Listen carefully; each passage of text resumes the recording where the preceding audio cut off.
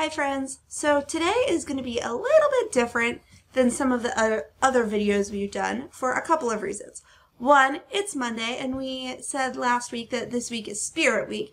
So for today's video, I am wearing my sweats, my workout clothes. I've got my sweatshirt on. I've got some tennis shoes and some sweatpants. So since I'm dressed up in my workout gear, I thought, let's get some exercise for our video today. So before we do that, we're going to go on a nature walk. But before we do, we need to learn a little bit. Who knows? Let me know if you know the difference between things that are living and things that are non-living. What do you know about things that are living and non-living?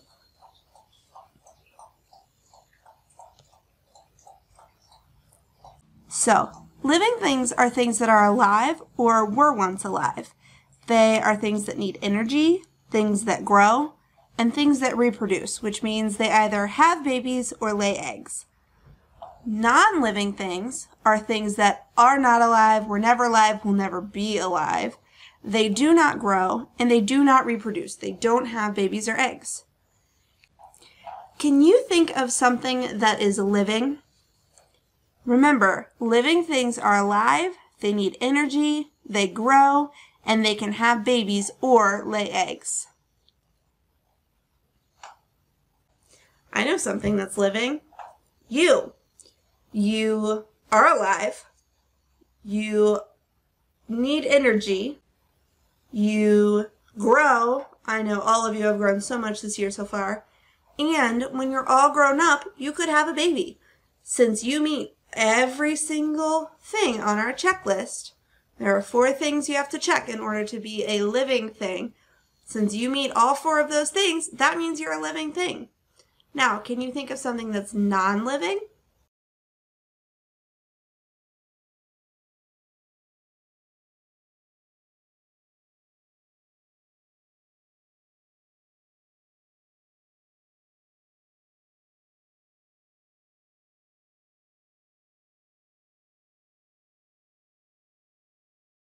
The non-living thing I'm thinking of is this picture.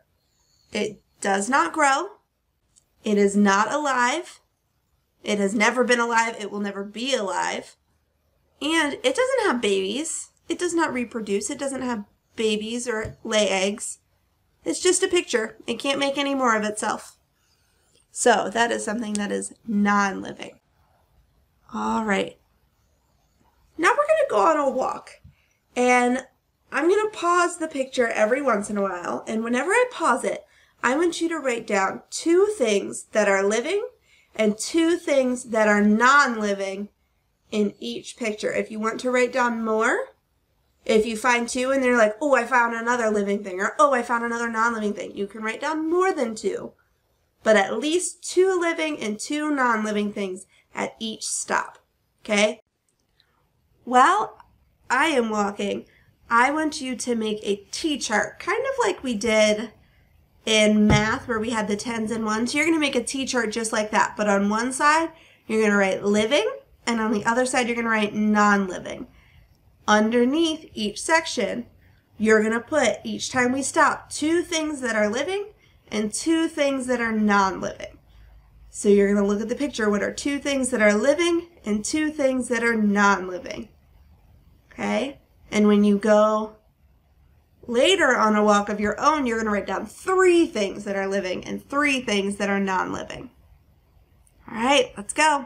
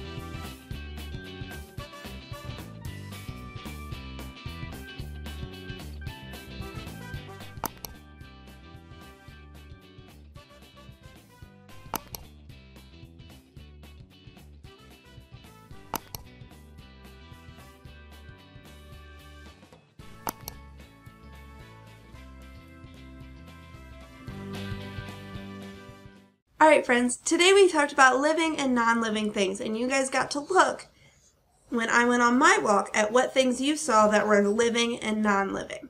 So, how do you know if something is living?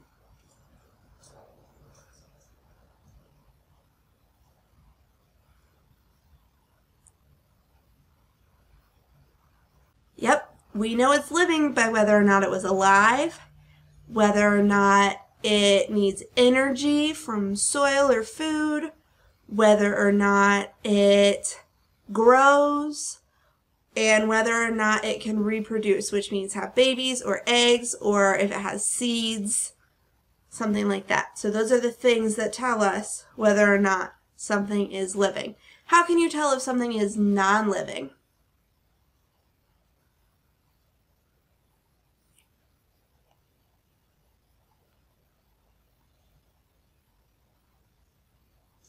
You got it. So things that are non-living do not grow, they are not alive, and they don't reproduce. They don't make more. So now it's your turn. Whenever the weather is nice, that could be while you're watching this video, that could be tomorrow, that could be in a few days. I recorded actually on Sunday, so I took my walk yesterday. But whenever it is nice out and it's daytime, you can ask an adult if you can go outside for a walk, and I want you to look around your house, around your neighborhood, and find 3 things that are living and 3 things that are non-living, and write them down in your chart.